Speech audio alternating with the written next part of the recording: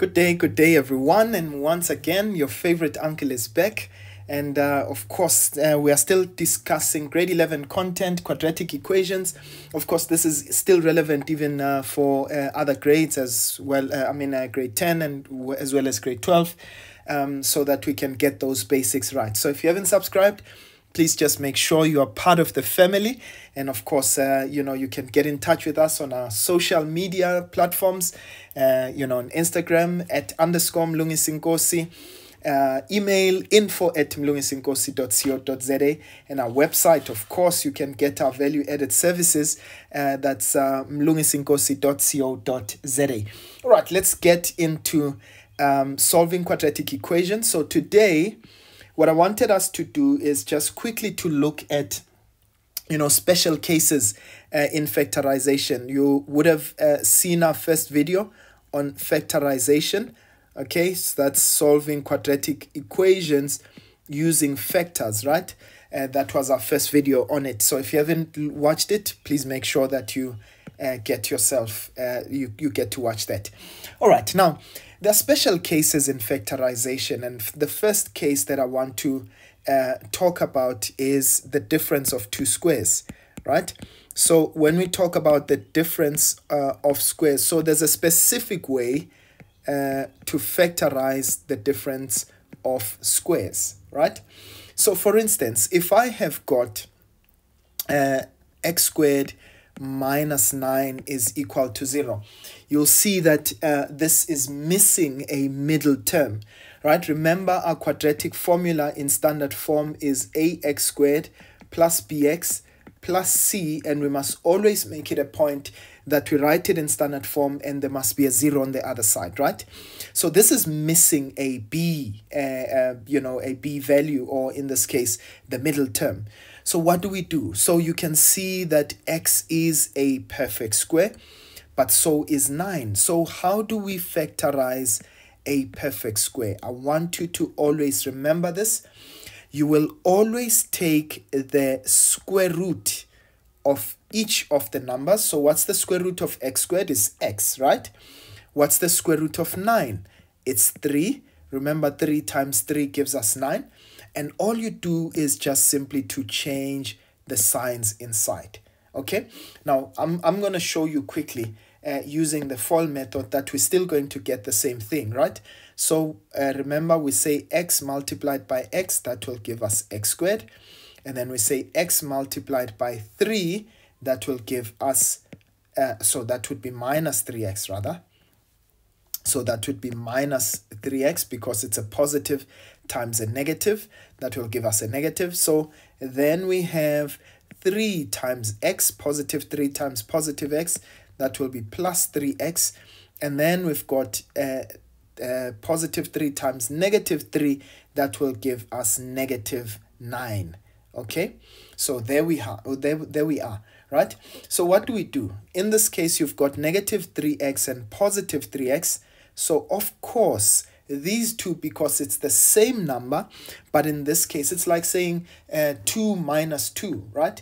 Same number with different signs, obviously they will cancel out. So what are we going to be left with, right? So we've got x squared minus 9, okay? Because those two cancelled out. Remember, if you've got two numbers that are exactly the same but with opposite signs, in this case, they will cancel out, right? So we've got exactly what we had at the top there with us. Okay, right. So please remember, when you've got the difference of two squares, so let me just take something else. So, and you must be quick to recognize that 4x squared minus 9, let's take another one. 4x squared minus 25, okay, which is equal to 0. So in this case, what would I do? So I am going to look for, so this is the difference. So you must always make sure that there's a minus sign, right? Please be careful about that. So in this case, what am I going to say? Well, what's the square root of 4x squared? That will be 2x. What is the square root of 25? That will be 5. So on both brackets, I've got 2x and 5. And all I simply do is that I change the signs inside. So now what does it mean? It means that this time I'm going to have 2x is equal to negative 5, or 2x is equal to 5. And so x, remember, you're going to divide both sides by 2. Okay, even here, divide both sides by 2 to try and get rid of the coefficient of x. So in this case, we've got x is equal to negative 5 over 2, or x would be equal to 5 over 2. Now, there is another way of solving for this. Now, if you think about the first one that we had x squared minus 9, right, equal to 0. So what we could have done there was to say, well, we know x squared minus 9 is equal to 0. What we can do is just take the 9 to the other side.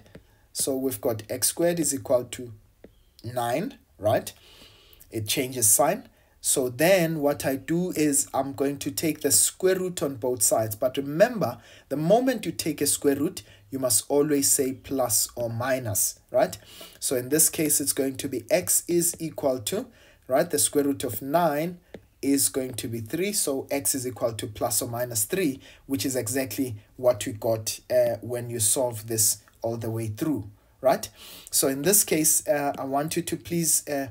so I didn't actually solve this all the way. So x would be equal to negative 3, or x is equal to 3. So that's the first one when we're talking about, solving for quadratic equations, obviously using perfect squares. Now, let me show you to what extent we are able to actually use this. For those of you who've done trig, you would know that we've got, when we take the double angle identity, of course, right, it's cos squared of x minus sine squared of x, right?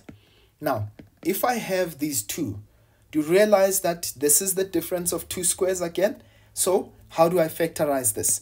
I would say in this case, this would be cos of x, sine of x, right? And again, I've got cos of x, sine of x, right? But what do? I just simply change the signs inside. Once you multiply those two, obviously, they would give you the same thing. But let me also show you in trig, again, you might find yourself, we know the identity sine squared of x plus cos squared of x is equal to 1, right? So in this case, I know that I can always say sine squared of x is equal to 1 minus cos squared of x, right? But look at this. It can be a difference of two squares. So I can actually factorize that. 1 is a perfect square. Cos squared is a perfect square as well, right? So we've got 1 plus cos x and 1 minus cos x. Okay, so you can actually factorize it that way. All right, I hope that makes sense, ladies and gents. Right, now I want to move on to case number 2, the difference of two squares. We've covered that, right? But we also have, in this case, when we've got when we square an entire bracket, right? So for instance, if I say to you, we've got x plus 1 squared, right? I want you to notice, what do we get? Okay, so we would get, now this is the same as saying x plus 1, x plus 1. So when we square a bracket, it means we are multiplying it by itself, right? So in this case, we've got x plus 1, x plus 1, right? So remember, when we use the FOIL method, right, we'd say x times x, that would be x squared, right? We've got x times 1, that would be x. We would say 1 times x, that would be x. We would have 1 times 1, which would be 1, right? So look at what we end up with. We get x squared, so x plus x, that would be 2x plus 1. Now, please, I want you to listen very carefully, right? Now, I've got two perfect squares here, right? And the number on the middle, or the middle number rather, is a sum of the square roots of that square. All right, of those two squares. I'll explain this as I continue, right? So in this case, the number in the middle is the sum of the square roots of your squares, right? Sum of the square roots rather, right? So in this case, if I have, let's say for argument's sake, okay, people always laugh at me when I say for argument's sake. So let's say x minus 3 squared, right? So what will I get? I will have, again, it means I've got x minus 3, right? Okay, so if I multiply this throughout, so x times x, that will be x squared, x times negative 3, that will be negative 3x, that will be negative 3x again, okay? If I take those two, and negative 3 times negative 3, that will give me positive 9. And what do I have? I've got x squared minus 6x plus 9. Look at this, right? Square root there is x, square root there is 3. But if I take the sum of 3x, that gives me the middle, the sum of the 3 x's that you would have, that would give me the middle term. Do you see that? So now it means that when you've got something like this, right, you can always take the square root. Now I want to show you quickly because it does make a significant difference, right? So if I want to factorize, let's say we were given x squared minus 10x plus 25. So you have to be quick in recognizing these patterns, right? So in this case, I see 25 is a perfect square, x squared is a perfect square, but this middle number is a sum of the square roots, right? So in of these two perfect squares, right? So in this case, what does it mean? It means if I were to factorize this, this would simply be x and 5 squared. But now where do I get the sign inside? It will always be the sign of the middle term. Okay, so that will be x minus 5 squared, in this case, is equal to 0. And what do you notice? You'll only have one solution. You don't need to say x minus 5 equal to 0. All right, it means we only have one solution, and that is x is equal to 5.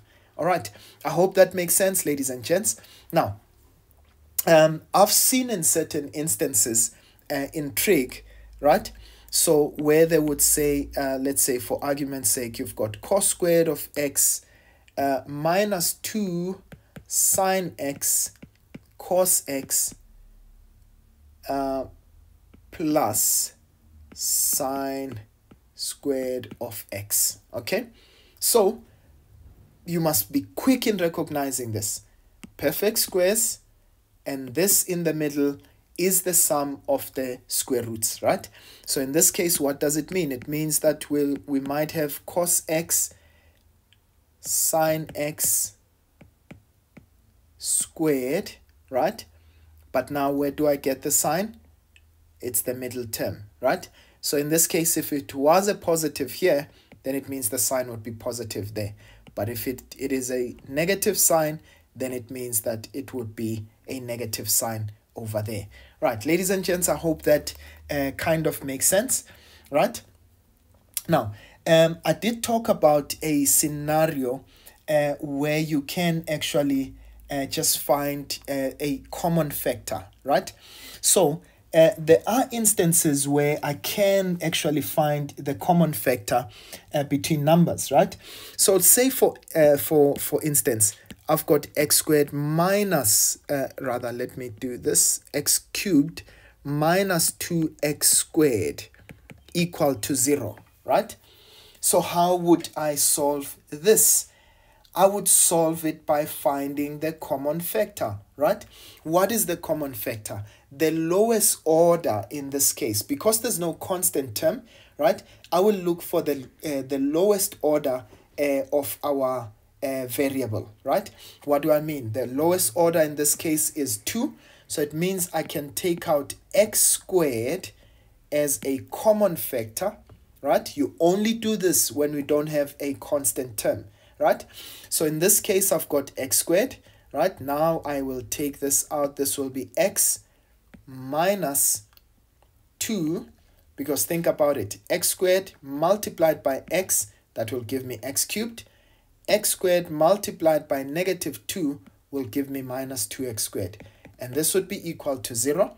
So it means that x squared is equal to 0, or x is equal to 2. So this is the third scenario, right? So in this case, it means that x is 0. Remember, the square root of 0 is 0 in this case. So we said, or x is equal to 2. Okay, right. So that is how you're going to solve those kind of examples, right? Now, I just want to take one last scenario, and that is where your common factor. Okay, so let me take that. So where your common factor is actually, so let's take x minus 2 squared, okay, which is equal to x minus 2 and 3x minus 2. Okay, right. Now, ladies and gents, we must always be careful, right? Let me first tell you what not to do, and then and I'll tell you the reason why, right? Now, you see that you've got two things that are common on either side. So for some people, they might want to say, look, we've got x minus 2 on either side. So perhaps what you want to do is divide by x minus 2 and divide x minus 2 on this side. Okay. And what does that do? It will actually cancel. Okay. Remember, we've got a x minus 2 squared there. And then you've got x minus 2, x minus 2. Now, ladies and gents, please beware, right? You may not divide by something that has a variable in it. Why? Because you lose you lose part of your solutions. Okay, so you would have lost out on a solution here. Right, you're going to get the other answers, right? But it means that you'd have a solution that is missing, right? But instead, what are we going to do? We're going to find the common factor. So let's do that again. So how do we solve for this one? You say x minus 2 squared, right? Which is equal to x minus 2 into 3x minus 2. Okay, so what are we going to do? Let's take everything over to the other side. So I'll have x minus 2 squared minus x minus 2 into 3x minus 2. And this is equal to 0. Now, what am I going to do? I am going to now take out the common factor. What is my common factor? In both terms, I've got x minus 2, right? So this is x minus 2 repeated, right? So now I will take out x minus 2 as a common factor, and I'm going to open a bracket, right? So for this first term, right, in red, now I'm trying to change color over here, right? So for this one in red here, so it means it's x minus 2. So if I take out x minus 2, what am I left with? I'm going to be left with x minus 2. So that will be x minus 2, right? And there's a minus sign. There's my x minus 2 and my minus sign there. And then minus 3x minus 2. Okay? And this is equal to 0, right? Remember, I have changed nothing because this times that will give us that, okay? This multiplied by that will give us those two brackets again.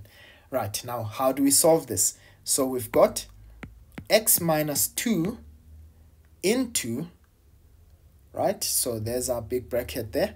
So we can try and simplify this on the inside, right? So we've got x minus 2, right, minus, now please remember we are multiplying this bracket with a, okay, so we're multiplying this bracket by negative, right? Negative number. So negative times a positive 3x, that will give me negative 3x. Okay. And for this one, negative times a negative, that's a positive. So that would be a positive 3x. I mean a positive 2 rather. Right? So please remember, negative times a negative will give us a positive. Right? So now we can simplify inside. We identify the common terms. So I still have that x minus 2 there. And I've got my square bracket there.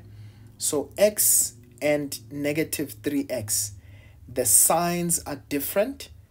We subtract and we keep the sign of the bigger number. So negative 3x plus x, that will give us negative 2x. Okay. And in this case, these two cancel out. Why do they cancel out? Remember, we've got two numbers that have got two different signs. So negative 2 plus 2, that will give us 0. So in this case, it means inside we have a negative 2x. So now what is our solution? It means our solution is going to be x minus 2 is equal to 0, or negative 2x is equal to 0, right? So therefore, it means x is equal to 2, or it means that we can divide both sides by negative 2 in this case. That cancels with that. So x would also be equal to 0 in that case. All right. Now, I hope, ladies and gents, that has been somewhat helpful, right? So please remember to always, when you get such a scenario, you can always divide by a common factor, right? I'm going to show you later on how we can use also what we call K-method substitution. Now, ladies and gents, I just want to give a final warning, right? So in this case, sometimes people look at this, right? X squared plus 2, right? And it does look almost like what we have done in terms of finding, in this case, the difference of two squares. But remember, we call it a difference because we use a negative sign, right? So please just be careful, right? How are we going to solve this? You'll see that if you try to say x squared is equal to negative 2, right? Even if you took the square root, what do we end up with? We've got the square root of a negative number, right? So what does it mean? It means there is no solution for this one. Okay, right. So please be very careful. And once we've got a positive sign there, right, it means that there would be no solution. So there are instances where we do find that there is no solution. Right. What I would like to do is just leave you with one last one that I'd like for you to solve for me and let me know what you guys find. So, so there we have it. Please give me all the solutions for x and let me know on the comment section what is it that you get. Otherwise, from me for now, I'll see you guys again next time. Sharp, sharp.